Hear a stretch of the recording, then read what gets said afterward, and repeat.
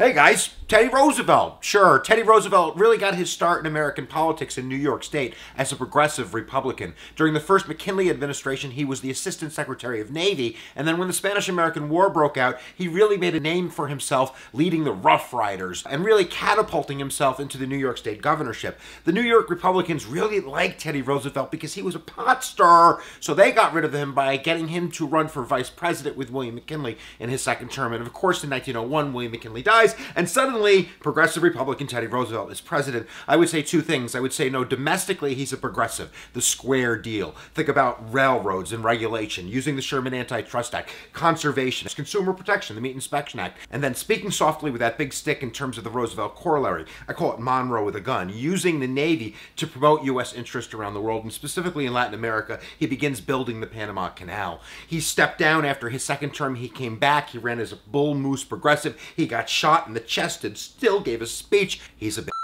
Check out a longer video down below to learn more about Teddy Roosevelt. And always remember, guys, where tension goes, energy flows.